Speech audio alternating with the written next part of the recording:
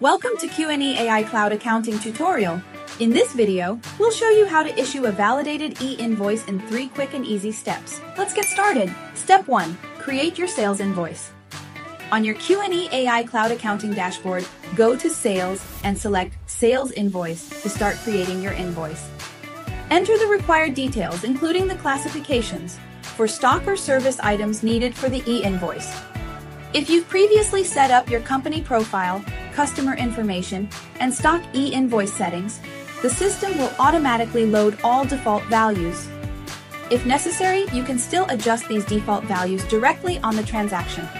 Required fields are marked with a red asterisk for easy identification.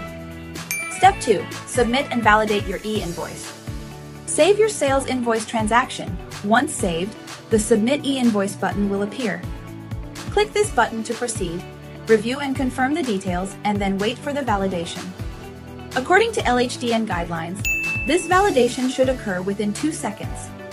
Once the e-invoice is validated, the status will be set to valid, and you will find the generated UIN and digital signature in the e-invoice information tab. Step 3. Issue validated e-invoices. With your e-invoice now validated, you're ready to send it to your customer. Click Preview and choose the sales invoice with e-invoice QR code format. This will generate a preview of the invoice with a QR code.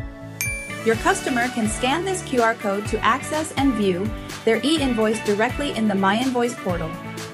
And that's it! You've successfully issued a validated e-invoice using QNE AI Cloud Accounting in just 3 quick and easy steps.